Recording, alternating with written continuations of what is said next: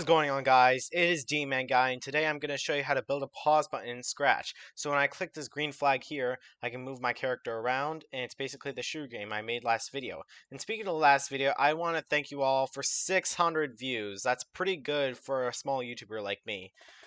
But when I click the green flag again and press a certain key, it pauses the thing. So this is what I'm going to show you how to make today, is I'm going to show you how to make a pause button and make it pause like this. Let's get started, shall we? The first thing you want to do is make a sprite. Now what I'm going to do is I'm going to make a sprite that says paused, or you can make a pause symbol. It doesn't really matter, just as long as it's obvious that it's paused. So I'm just going to change my color to red. I'm going to convert to bitmap because I honestly like that better.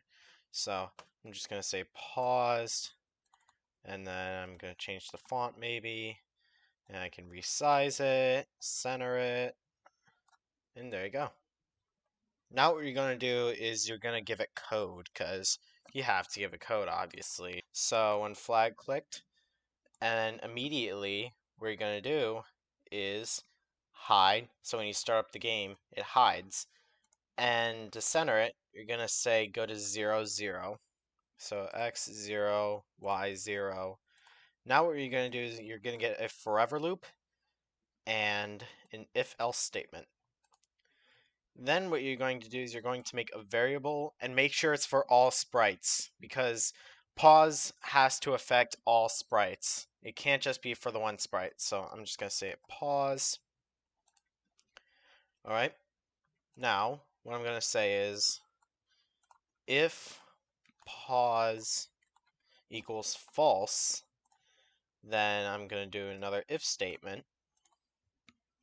If key, I'm just going to say P for pause. And then what I'm going to do is I'm just going to say set pause to true. And then in order to prevent spam on the button, I'm just going to say, I usually like to do wait until not key P pressed. Alright, now what you're going to do is you're going to duplicate that and put in the else statement. And then what you're going to do is take this all out, duplicate the if statement again, put this all back in. Oop, wrong button. And put this back in, and press P. And then what we're going to, not a comment. Then what we're going to do is we're going to say if pause equals true, and then set pause to false. And then, what I'm going to do now is, or create another script, and then forever. This time we're not going to use if-else statements. We're just going to say if statements. Maybe we can do if-else statements. I think that'd be easier. If pause equals false, then you're going to say hide, else show. I'm just going to clean this up. Now let's test it out. So I have P. Nope. I guess I gotta set pause to false. Oh, that's right, because I forgot something.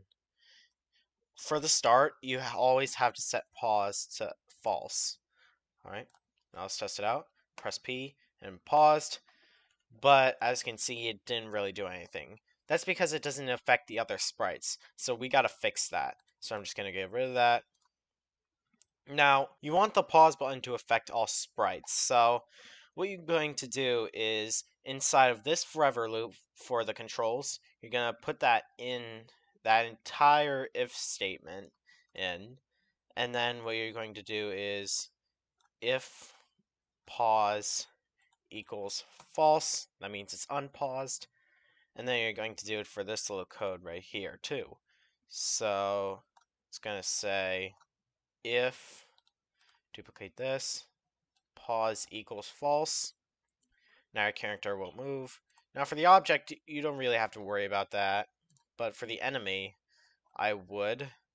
So again, we're gonna do if pause equals false, and then we're going to do another if statement. Bring this down. If pause equals false, we're going to do that. Now let's test it out. So I can see I can move around because it's not paused. I can press P and it says paused. It's kind of cut out because they're both red, but it doesn't really matter. You can update if you wanted to, but I just decided to write pause. So anyway, it pauses the game. When I press P again, it unpauses. And there you go. That's how you make a pause button in Scratch. Hopefully you enjoyed. Be sure to like this video for more tutorials and other stuff. And let's see if we can get this video to up to 5 likes. Can we do that? Alright. And I'll see you guys next time. Take care. Bye.